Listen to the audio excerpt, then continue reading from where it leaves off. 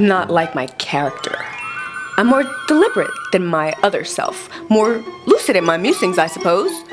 I braved my old archive through those broken bits of my insanity, but through clever neurochemistry, I've since found better means or words to manage me.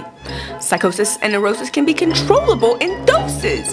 Now, all my molecules of thought are much more cohesively wrought, and since my frame of mind is more spacious, my dopamine receptors are considerably more gracious.